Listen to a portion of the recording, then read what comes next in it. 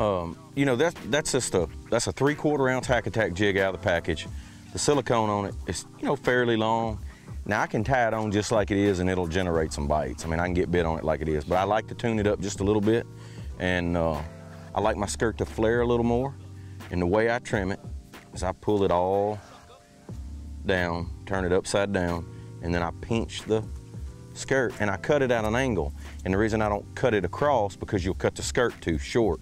And so what I'll do is I'll take maybe 1/4 of an inch off at an angle on both sides, and then I'll drop it down and look at it.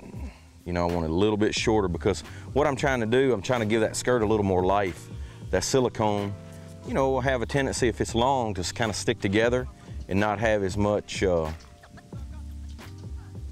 life.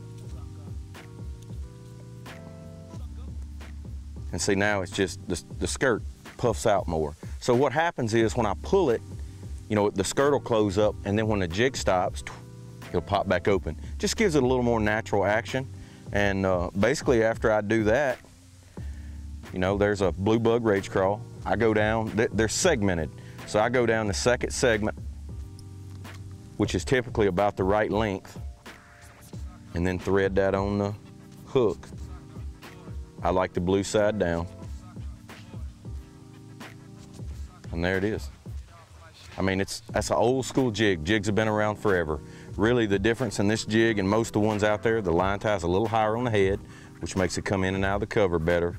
And it's got a great big hook in it. And when you're flipping heavy cover, you know, you can get those fish out. But I really think I like a jig because of simplicity. You know, I can make it look like bait fish or bottom crawling. You know, it just suits the profile.